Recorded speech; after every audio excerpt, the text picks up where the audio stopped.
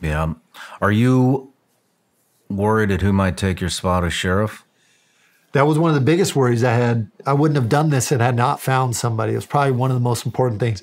I'm concerned about really three main races in this cycle.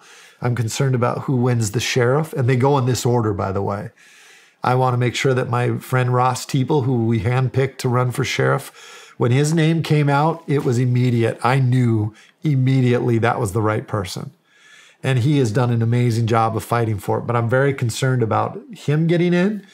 I want to make sure the county attorney that we have gets in because he's been amazing to work with. And he gets the balance of the rule of law where you should be kind and where you need to be tough. And then the third thing is my election. I'm number 3 on the list because I think our lives are more affected by our local politicians than they are by federal politicians. And so that's why I think getting a good sheriff and getting our county attorney who's great, getting them reelected is what's really important.